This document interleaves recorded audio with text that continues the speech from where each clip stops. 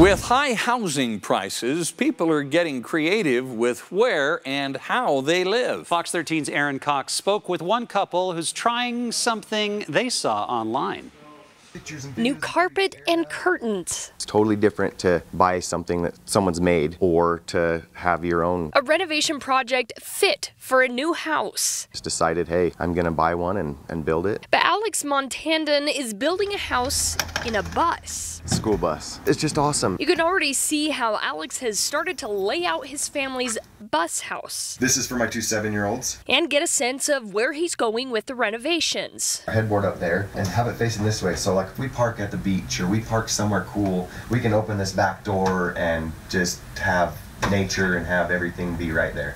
Alex's school bus will just be for vacations and fun. But for Nate and Emily Jardine, we're in our school bus and we're just really excited to work on this together. Their bus will be the couple's first home. And obviously the market is really difficult to get into a home right now if it's your first home. So we figured it was the perfect opportunity to do an alternate option for a home. We really don't want to pay rent because it's so expensive right now. The couple spent more than $4,000 purchasing the bus and hope to build their new home in it for $10 grand. We don't have like a super in-depth plan as far as that goes. Something they haven't planned for, where they will put the bus to live. I've heard of buses being converted, right? Vans. I've seen the YouTube channels, Instagram accounts, those types of things. Jordan Colmer, the lead attorney for the state of Utah's Office of Property Rights Ombudsman, says each county has different rules on how long a van can be parked out on a private property. A more urban or suburban environment, I would say in those areas,